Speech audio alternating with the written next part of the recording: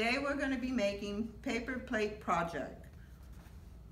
In your package you'll find a plate, some yarn, and in your envelope you'll find some puzzle pieces, of course. Okay, so let's start.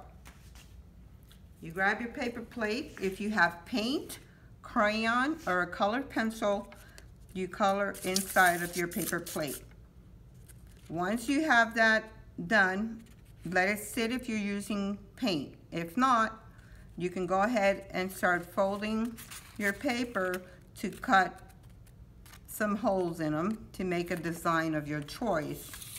So I just made some cuts here, and then you take your yarn and you put them through the hole, and you can make any kind of design you want. It doesn't have to be anything fancy, but you want to be as creative as you like.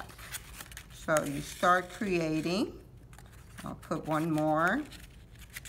You can make a star. You can make a circle. So see how it starts to create.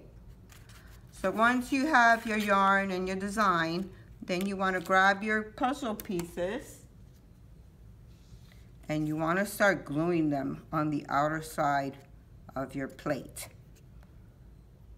And this is what it looks like.